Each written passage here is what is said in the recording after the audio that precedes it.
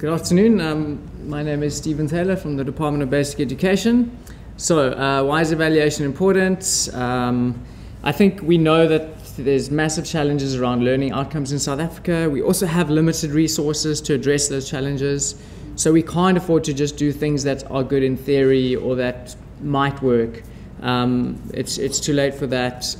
We also have a lack of knowledge around what is working and what should be done.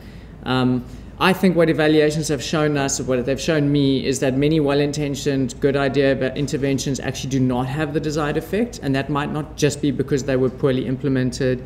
They interact with all sorts of other things. So it's very sobering to know that a lot of things don't have the desired impact. It's also useful to know what kind of impact you can reasonably expect from interventions that do work. And that is sobering, because I don't think there's a lot of things we have evidence on that have big effects that we can choose between. Others have spoken quite a bit about the interaction between quantitative and qualitative. I think we definitely need to move away from silly debates about which one is better. That's totally not the way to think of it. They should inform each other, as has been suggested. I think qualitative research can get at things like what sorts of cases or dynamics or mechanisms might be at work, and then quantitative comes and says, well, in what proportion of schools or children do we actually see that happening? Or quantitative can answer questions like, what is the average impact? Something that for a policymaker is really important. It is interesting to know how something worked in a particular school or context, but if you're going to do something on a large scale, you need to know average impacts. I think it's easier said than done, this interaction between quantitative and qualitative, and we're still figuring out how to do that really well, but that certainly should be the intention. What I'm most interested in on the topic of reading, I'd say obviously trying to find potentially scalable modalities of classroom-based teacher support interventions in South Africa, focusing on foundation phase literacy and numeracy as well. And I'm also interested in measuring the longer-term impacts of those. So where things can have an effect in early grades, what is the long-term effect? And there's interesting dynamics about, if you focus on home language interventions versus English interventions early on, what are the longer-term benefits of each? And so we're going to be doing a lot of work like that.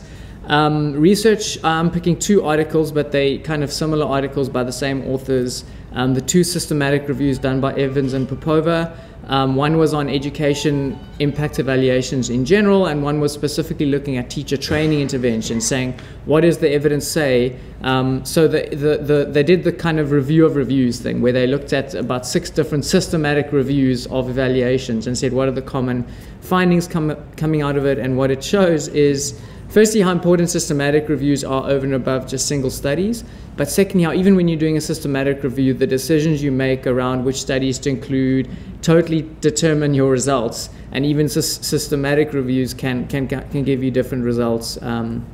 So a lot of lessons to be learned from that.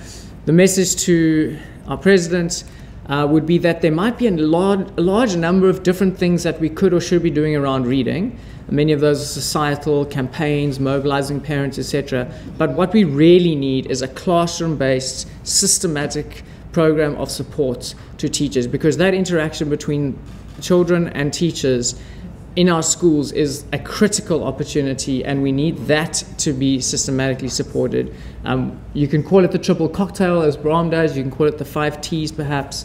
But we do think that some kind of structured learning program with the right materials, supported by a form of professional development that really is intensive enough to actually have an effect, is an important combination. Thank you.